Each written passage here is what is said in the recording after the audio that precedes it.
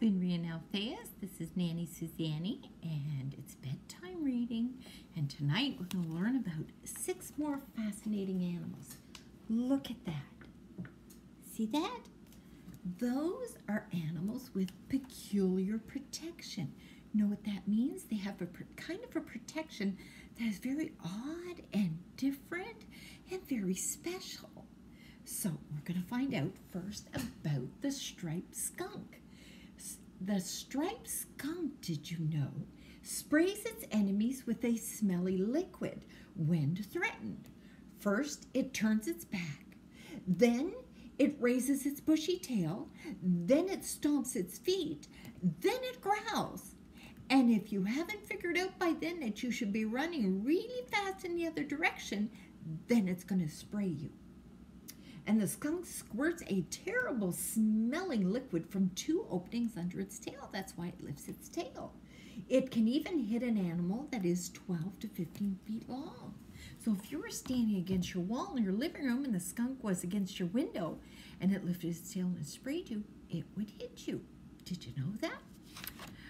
Also, it likes the nighttime. It doesn't like people, so it stays hidden and it sleeps in a barn or somewheres in a ditch during the day, and then at night it comes out, and if you put your garbage out, you had like chicken bones or something, oh, it loves meat and it loves vegetables. So if you have a vegetable garden, it might go and start yanking your carrots and just like a rabbit, and it'll eat your vegetables. So that's what skunks are like. Also, did you know that if a snake bit a skunk, if a snake bit you and it was poisonous, it might kill you, but not a skunk. A skunk can't die from a snake bite. Very interesting. You also know if you got sprayed by a skunk, what would you need to do to get that smell off? Because it's the worst smell and you can't get rid of it. Well, when Nanny was young, she heard about this, and I'm sure when Grandma and Grandpa were young, and Nana and Grandma Gigi, they would take a bath in tomato juice. Isn't that funny?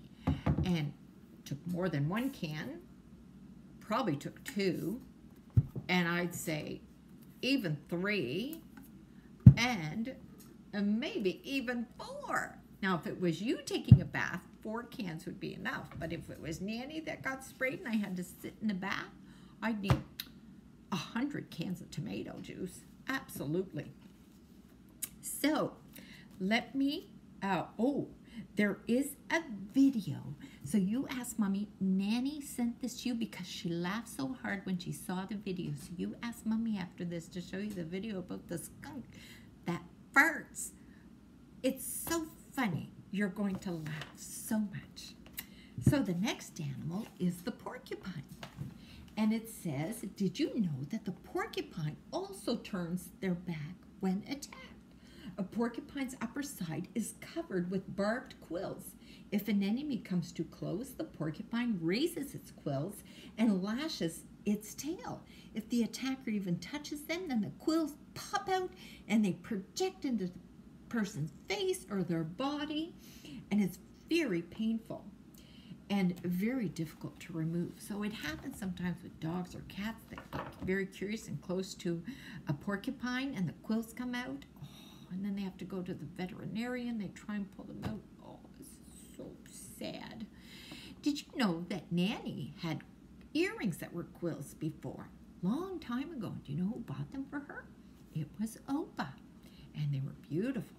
I don't know where they are now, but I had them a long time ago. So I want to show you a picture of a porcupine. Look at this one. Look at that porcupine. Isn't that funny looking? And then the next one, say peekaboo. There he is. Isn't he funny? He looks like he got a haircut because his quills are smaller. So he must be a baby one. But you ask Mommy for that video. So the next one is, did you know that the opossum here, it protects itself by rolling over and playing dead. Its tongue hangs out and its eyes look glassy. As soon as the danger is over, the play-acting opossum comes back to life. Let me show you a picture of one. before I tell you a funny story, look at this. Whoop, can you see it? Let me see if I can get, there you go, close enough.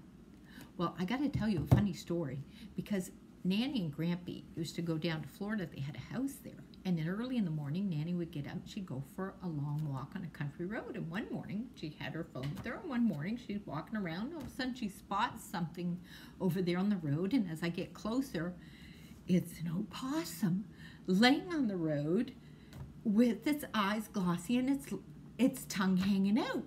And I'm just like, ugh, that is so scary and ugly. But I took my phone and I went up and I took a picture real quick and then I ran away. I figured it was dead, but maybe it wasn't. Maybe it was play acting because it saw me coming and it laid on the ground like that. Oh my goodness, I'm glad I didn't know that back then because Nanny would have run so fast. Not funny. All right, did you know that the fairy or three-banded armadillo travels in its own suit of armor? Its back, side, head, and tail are all covered with bony plates. If an enemy attacks, the armadillo can just roll up into a little ball. And I have another story about Florida. Grampy, and Nanny were in Florida, and I was sleeping. I'd been asleep for a while, and Grampy came out, and he woke me up, and he said, "Come outside and see." And I went out, and there were two baby armadillos playing, probably a brother and his sister, just like you, Winry, and Alphaeus, that you play together in the living room. Well, these two armadillos were just play fighting like that. And they would roll up in a ball and roll on top of each other. It was so cute to look at. So armadillos can be cute and fun. And I showed you the picture. Yes. Okay, the next one. Did you know that the octopus carries its own hiding place with it? When threatened by ocean-dwelling enemies, it simply squirts out a cloud of ink-like fluid, just like this, and it hides the octopus completely. And the octopus also has the ability within a second to change color so that it blends in its background. So if Nanny went and stood against that yellow wall and a predator, somebody was coming or an animal was coming that was going to hurt me, like that, I would turn completely yellow. So you wouldn't even see me. I'd be against the yellow wall and you wouldn't even spot me. That's what an octopus can do. Isn't that fascinating? It has 8 arms. And I want to show you some pictures. Now you make sure also Nanny found a little video of an octopus, a small octopus, trying to make a house out of a shell, and it's the cutest thing. So you make sure you ask Mommy. Now look at this octopus. Wow. Isn't that fascinating? Look at this one. Look, there's somebody there standing. That's the size of the octopus. And look how beautiful this one is. Look at that color. Wow, color's beautiful. The octopus, yeah. So, make sure to ask for those videos. The last one is, did you know that an electric eel carries its own supply of electricity? Rows and rows of small natural battery cells inside its body can produce enough electricity to kill a person, or at least some animal that wants to harm it. This amazing fish could supply enough current to turn on a TV, to charge your iPad, to work a hairdryer, and a couple of light bulbs. But they wouldn't run very long. But isn't that fascinating? That is. Now, the electric eel also has to come to the surface to breathe, and it can be 8 feet long. So Daddy is 6'6", so another 1.5 feet taller than Daddy. And you know, Nanny ate eel a long time ago. I was with my friend. I went to her place, and their family from far, far away in Holland, across the ocean, sent them eel. And they said, "Would you like some?" And I said, "Sure." And they opened up the package, and it was raw. It wasn't even cooked. I think that's the last time I ate eel, but I ate it, so I'm kind of brave. Now, I was thinking there are two famous electric eels that you know of because you've watched the movie The Little Mermaid. Remember Ursula's eels, Flotsam and Jetsam? They weren't very nice. So those are famous eels that you know about. So that's my story tonight. And let's see, tomorrow night, it's a story. Now, you told me today, you said, I have to tell you something, Nanny. The story, it was boring. So you like to learn about animals. So if I'm telling you a story, you don't like it.